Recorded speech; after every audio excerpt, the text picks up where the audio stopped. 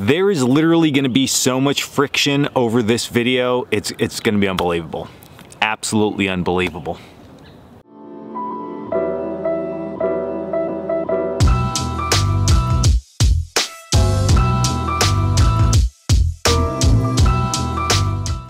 What's up guys, Dan Wowak here with Coalcracker Bushcraft. Now the reason there's going to be a lot of friction with this video is because we're making a bench that's held together with just friction.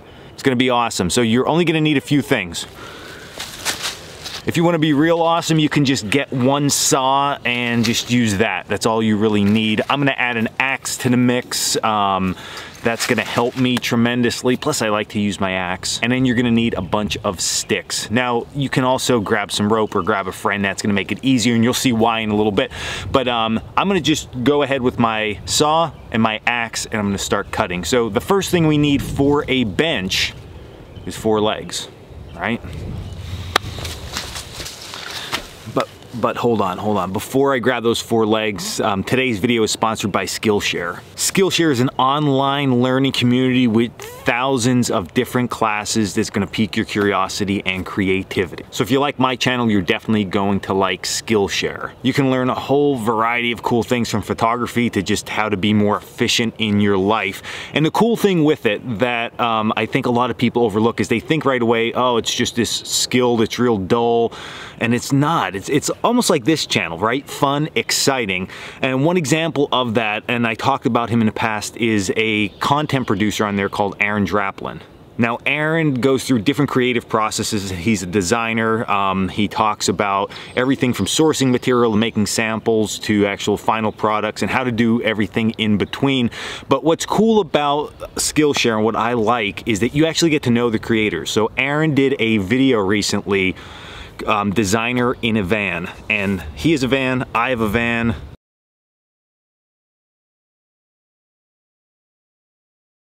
So it's like an instant connection there, the same as you watch me in the woods, you love to go in the woods. It's like, man, we love Dan. So you get to check out like Aaron's background, what he's all about, why he's doing what he's doing, and then it enhances the videos itself when you watch part of his playlist. But outside of him, there's just thousands of other videos you can watch.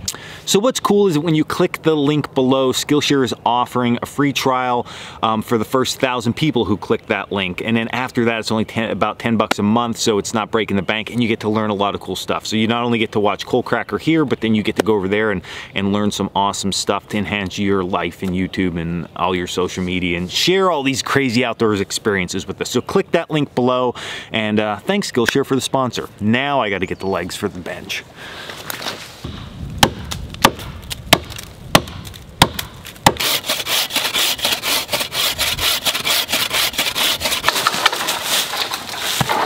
Okay, so we have our tree now. We're gonna cut our legs. Now what you need to remember with the height of the legs is that it's not just from the ground straight up. There's gonna be some splay to them this way. So add a little bit of length to it. So in my case, if I put my buck saw on the ground and I think my height, I'm gonna add a little bit to that, and it's gonna be an easy measurement. So the buck saw plus a fist is gonna be more than enough for me. So that's what we're gonna go with.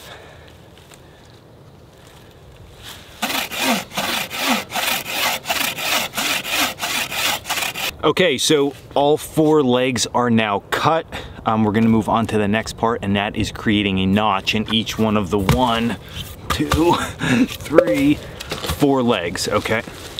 I'm just killing the woods here. Okay, so now what we're gonna do is we're gonna decide what end we want down. So in my case, this end here has a little bit more knot and stuff to it, so we're gonna put this down on the ground.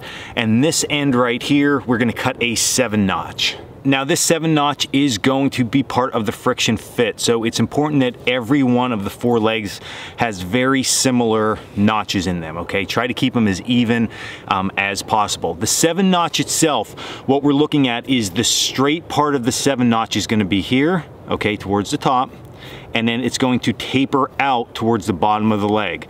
It's important because if you put that in backwards, you ruined your entire leg. So what we're gonna do now is we're gonna do that on every single of the 4 legs. Okay, so what I'm gonna do is I'm gonna begin my cut. I want to make sure that this is nice and straight. This again is the top of the leg. So I'm gonna just take my time, make sure I get a nice, straight, clean cut through this.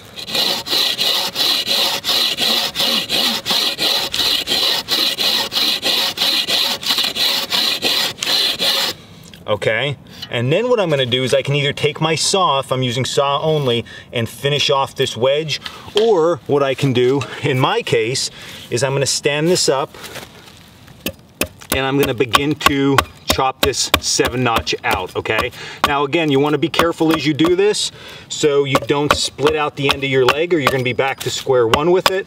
But think about that initial cut as your stop cut. So all I'm doing right now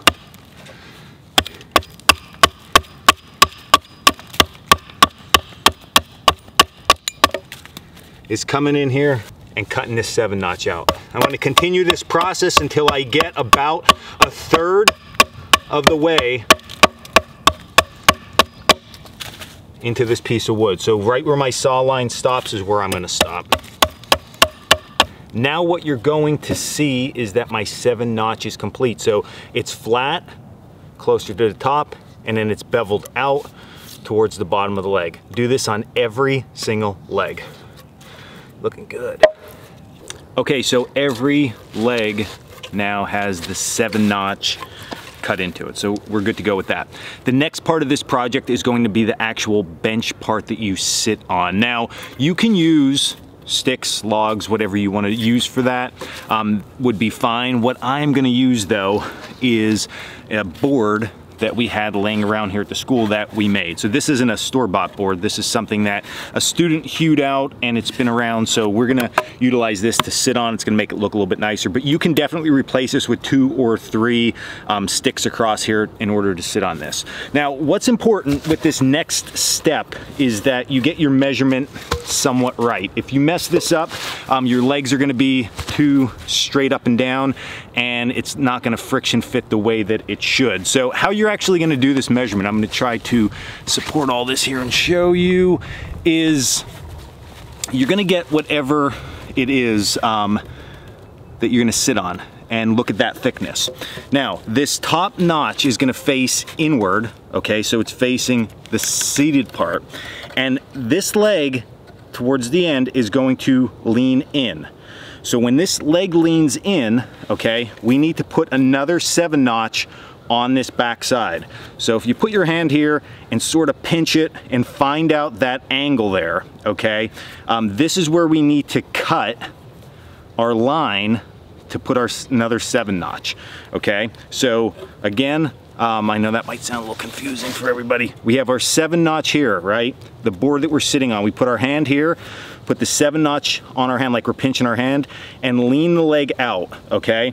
When we lean the leg out, the back side of this leg is gonna get another 7-notch. So opposite this 7-notch, but it's going to be reversed. So when I say that, we have our 7-notch here, we get that measurement, hand in, everything, we lean it out, we find this spot here. Now that spot right now means nothing to you, but what you're going to do is you're gonna cut a straight line down into it like I did on this one right here. So you can see that straight line now.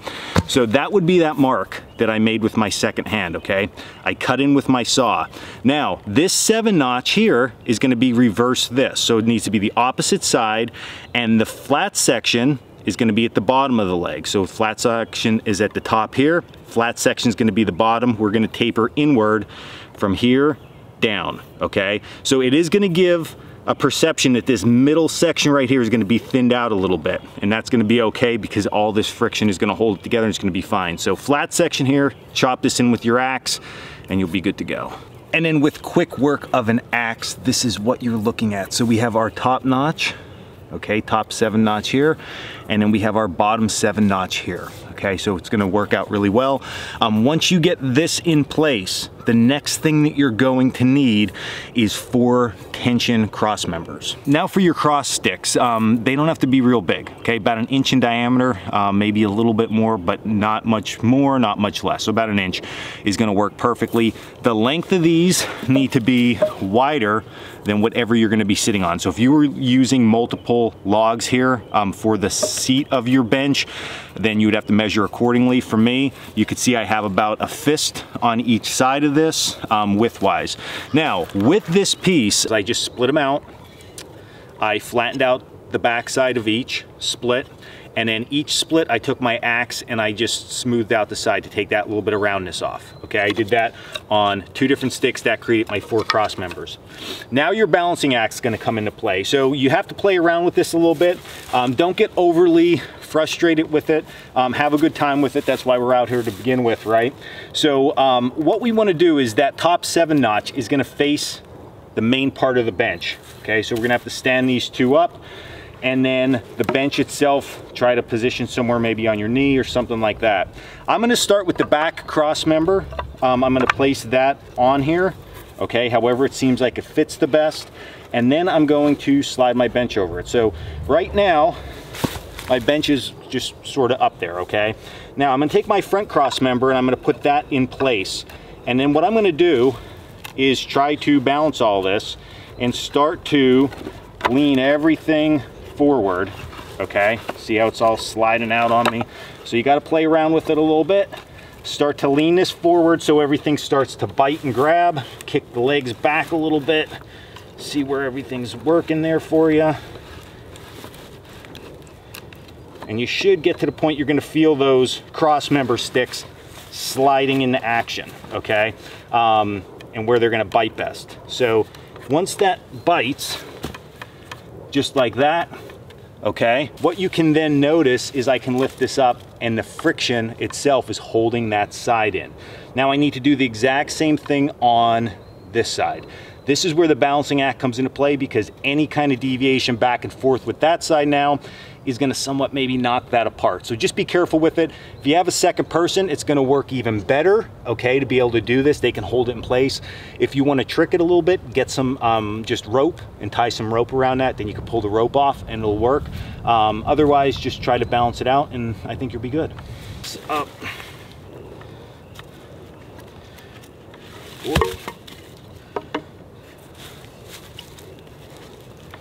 Get this one in place. Get this one in place. And now, can I just feed this across? Would be perfect. Can Dan do it? Come on, Dan, balance that out like a trapeze artist. I guess do trapeze artists do that? Right? So I'm gonna let that start to settle in. Pull that back. And right there, my friction held bench is in place.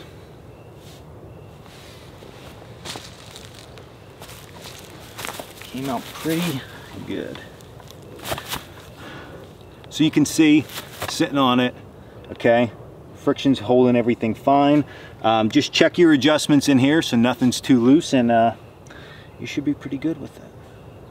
So there's a Bushcraft friction bench for you right off the landscape. Of course, my center board was something I had, but now if you think of 2 logs in place of that, you can accomplish the same thing. You just got to make sure your spacing is correct there, and you'll be good to go. So a fun project. It teaches you a lot of cool stuff, not only material selection, but it makes you really hone in on cutting those 7 notches correctly and cutting them straight.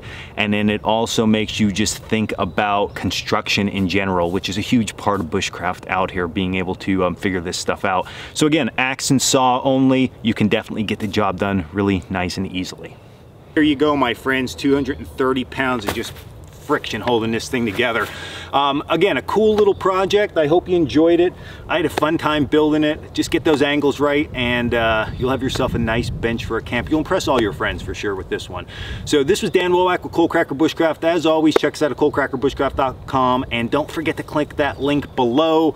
And thank you Skillshare for sponsoring this video. Till the next one, stay in the woods on your friction bench.